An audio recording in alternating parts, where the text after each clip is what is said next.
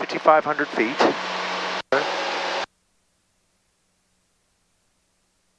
And then what I'd like you to do, we're going to do a constant rate descent.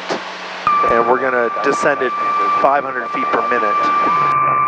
Which, where is your rate? So that's right there, and I'm also seeing it here. Okay, well let's just continue.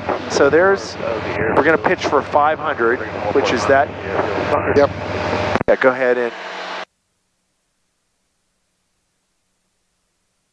So we may need to. So you can see we get a little higher airspeed, right? Yep. When we're descending at 500. So let's reduce power because I'd like to see what we get for 90 knots and 500 feet per minute. So if you bring your power back, reduce power a little bit more. On downwind, we got that aircraft on final flight, no factor, Pittsburgh. Okay, thanks. We got you here now. Thanks. Just all we're doing is we're trimming for 500 feet per minute this time. Right. And looks like we're doing about 700 now. Yep. Just bring that nose up and reduce that power.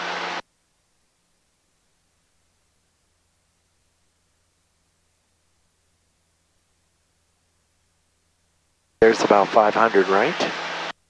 Roughly. Maybe 600. Just bring the nose up just a touch more. Okay. So this is looking pretty good. So this is a nice 500 feet per minute. So this is what we would set for an ILS or an LPV approach, right? Okay. So we're looking here. This is what I call precision approach descent. Right. And I'm looking at 28.3. Actually, I'm just going to call it an even 28 inches and about 49. Destination ATIS is 126.55. Base for runway 32 for the full stop. 4,900.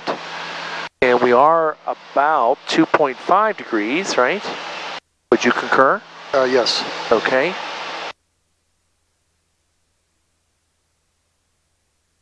And we're getting 90 knots and 500 feet per minute. Okay, perfect.